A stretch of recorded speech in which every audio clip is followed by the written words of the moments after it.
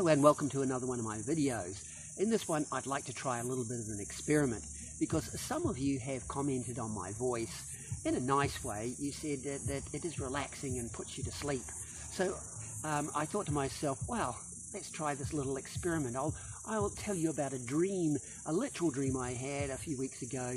I wrote it down and I'll narrate it to you and see if this can spark your imagination and help you sleep better. Close your eyes. Gus, it's been a beautiful night, and now I feel like a bit of burgalarizing. But Hamish, it's probably closed by now. No, Gus, not that one. A bit of burgalarizing, you know. Go get some stuff. But Hamish, you can hardly stand perpendicular, let alone go get some stuff. Besides, I don't think the owners would like that anyhow. Never you mind, Gus. Just leave it to me. And they teetered and tottered the best as they could down the lane. Now there's a good-looking prospect, Gus. Don't look like there's nobody home. Lights are out and pretty as you please. Isn't that Miss Pimpleton's place, Hamish? Never you mind. Looks right for the picking to me. Here, help me over the wall. Do you have to go over the wall, Hamish? No burglarizer worth his salt would do it any other way, Gus. And he heffed and humped over the wall and noisily fell into the rubbish can on the other side.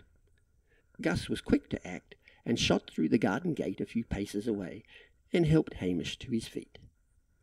I don't get a good feeling about this, Hamish. I don't want no part of it, none at all. Oh, Gus, it'll be fine. No, Hamish, do it yourself if you must, but I just won't. Have it your way, Gus. Just help me with the door before you go, my good man. The French doors opened with a creak, and Hamish tiptoed inside.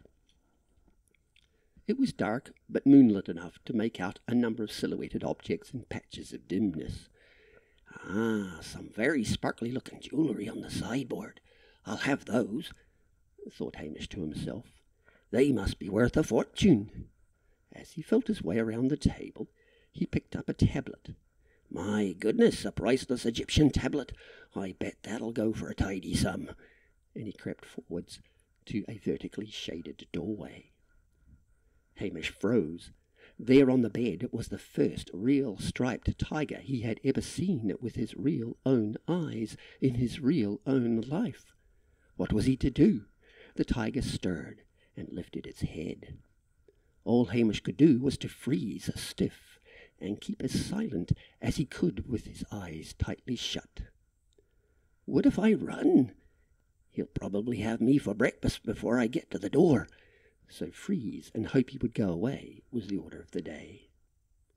A light thump could be heard as the tiger got down from the bed.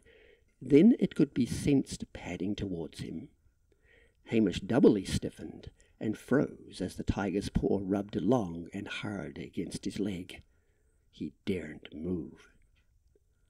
Then, on his opposite hand, he could feel the rasp of a raspy cat tongue. Hamish started to sweat. Was he to be eaten alive for his sin of breaking and entering? He continued to sweat, a sigh of relief, as the tiger eventually padded away. At least this time he had avoided being eaten alive. I'd better get out of here, he thought to himself, and evaluated his escape route. He could not go back whence he had come, as the tiger had gone in that direction. So he stretched his tippy toes to the maximum and passed through the vertically shaded doorway and down the hall to the next room. Surely there was another door there to exit from. And sure enough there was. But the shadow of Miss Pimpleton appeared large as life in the frosted glass of the front door. As the door handle turned, Hamish just had time enough to take a quick step back into the corner between a table and the wall. The hasty step sent the sparkly jewels from the sideboard and the priceless Egyptian tablet clattering to the floor. Hamish held his breath and once again clamped his eyes shut, hoping reality would go away. Miss Pimpleton groped her way into the room, muttering to herself. Her grope found a candlestick and a candlestick holder, and a pack of matches beside it. A match was struck, which could be heard by Hamish in the darkness, and he hoped that he would fade into the wallpaper. With the glow of the match, the tiger immediately appeared on the scene in its two-part form. "Why, Pinky, there you are! Perky, you naughty little cat! Did you miss me?" And they purred as she fussed over them. "Oh my, you've been busy. How did you get Winifred and Tommy's toys in here? I must get them back to them next time they're over to play."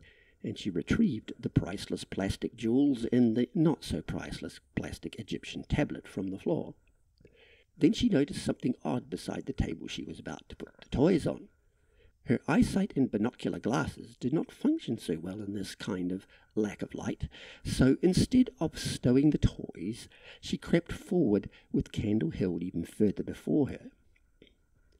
Hamish's eyes were clamped even tighter, and even though it was probably time for a breath by now, he kept it in as firm as he could, and sweated out the one too many drinks he had had early in the evening. The first thing Miss Pimpleton noticed were the pair of workman's boots in the corner. She crouched to examine them, and Hamish felt the warm glow of the candle growing on his legs. The glow got warmer until warm was hot. Miss Pimpleton was confused. The warm glow had gotten hot enough by now for the heat to rise up Hamish's shorts, and all of a sudden the hairs on his legs, and other things, ignited. In the police station later that night, a distraught Miss Pimpleton was calmed by the sergeant in charge as he wrote up the case. A very sore and repentant Hamish declared he would never again go a burgalarizing. It was just not worth it.